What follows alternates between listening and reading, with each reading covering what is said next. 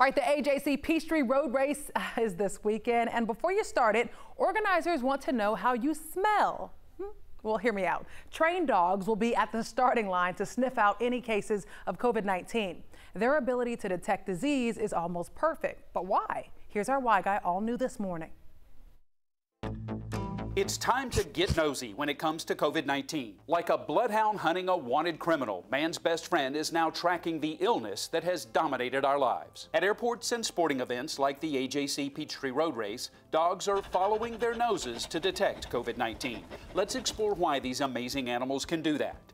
Research has shown that COVID has its own distinct smell. The virus alters the volatile organic compounds we emit. It's often emitted through either sweat, or saliva. Once it evaporates, it remains on clothing. We can't smell it, but dogs can.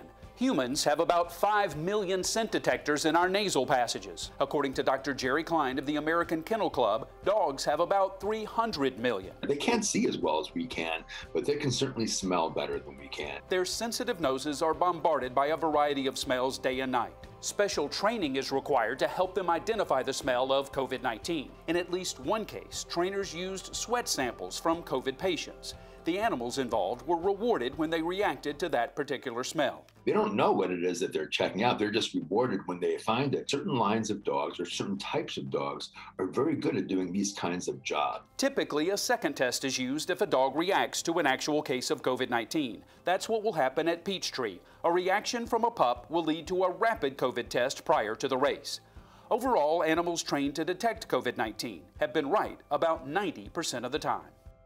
Accuracy there, the accuracy. And remember, starting at 2 a.m. on Saturday, Peachtree Road near Lenox Square will be closed, as well as other roads near the start area. And the best way to get to the race is MARTA, or any ride-sharing service that you can find. MARTA trains and buses will begin running at 4 a.m. on Saturday.